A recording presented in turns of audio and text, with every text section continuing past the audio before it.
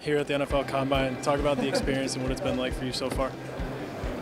It's been a great experience. It's fun meeting all the guys and seeing how this whole situation works. But I need a lot more sleep, man. We barely get any time to sleep. Like just this morning, I was up at 4:30, doing a drug test, and I haven't been back in my apartment since.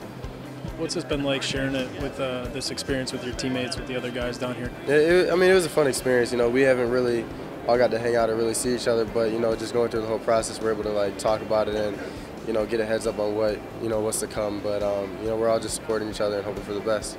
What are you hoping to prove here at the Combine? What are you hoping to show? I want to prove that Big Ten corners can produce too, and that we're not really a sleeper conference, but I really just want to come out and show what I can really do and perform at the highest level. Well, let's go back to Michigan State. You wrote a really nice letter and thanked the fans. So can you kind of take me through that letter and why you felt the need to write that and a little bit of what it said? Basically, I owed all my success to Michigan State. Not just the coaching staff, but the surrounding cast and even the fans. They've always been there to support me, and I felt like I needed to get that out. And then talk about some of your best memories in Michigan State. Obviously, you had a lot of times there. So what were some of the best times and best memories you'll look back on?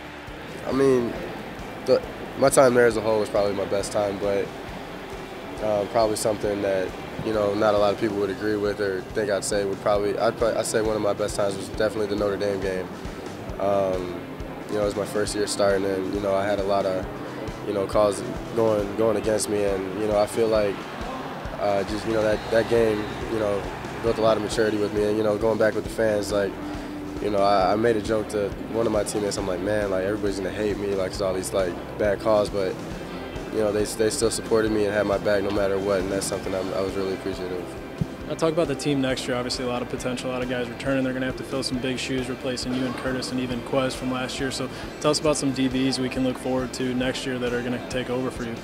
Honestly, you got to look out for them all. They're going to be young, but they have experience, and like Coach Barnett said, every day is a competition. So that spot's open up for grabs, and nobody has a secure spot. So it'll be interesting to see who takes that spot.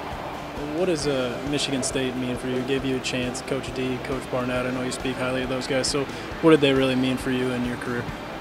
Family and a home away from home. My dad always talks about how Coach Barnett's, like a father figure to me. And,